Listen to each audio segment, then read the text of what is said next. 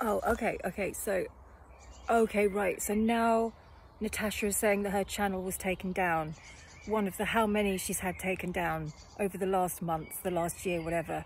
But now she's saying it's because people were posting porn links. Oh, right, yeah, okay. Okay, so it wasn't the creator that you blamed in the first place, or the other two creators that you blamed, or was it? Or was it? Right, so it wasn't your fault at all, Natasha, at all. At all. Even though you say you did nothing worse than what everyone else is doing around you. So you kind of admit that you did breach terms of service. But you didn't, because it's not your fault that your channel went down. It's because someone was posting porn links now on purpose and then reporting. Right, yeah. Okay, God, I'm glad we got that sorted. And yeah, oh, what, so now you're gonna stream your channel through other people's channels? Right, okay, yeah, that, because that's gonna really work. That's gonna work.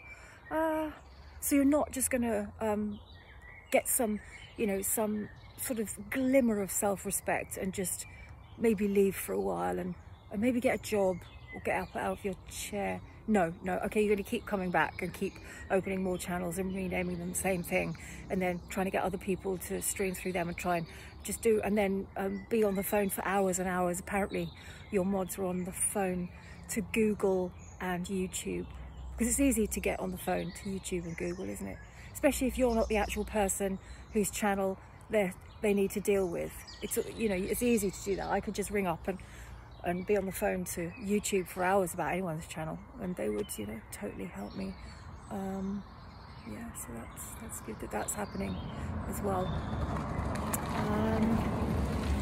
Yeah, and it's great that you've got people who are, you know, advocates. It's not even a word. You know, really fighting for you, and you know, really just devastated for you that you've lost this means of an income. You know, like the 20 grand that you've really earned sitting in your chair, bitching about other people. So it's a tough job.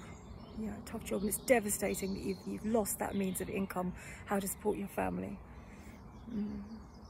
Yeah. Okay. All right. Well, you just keep on going on as you are, and let's see. Yeah, let's see when you get your channels back, because you will, of course. That's what you keep saying. All right. Have a good day, everyone.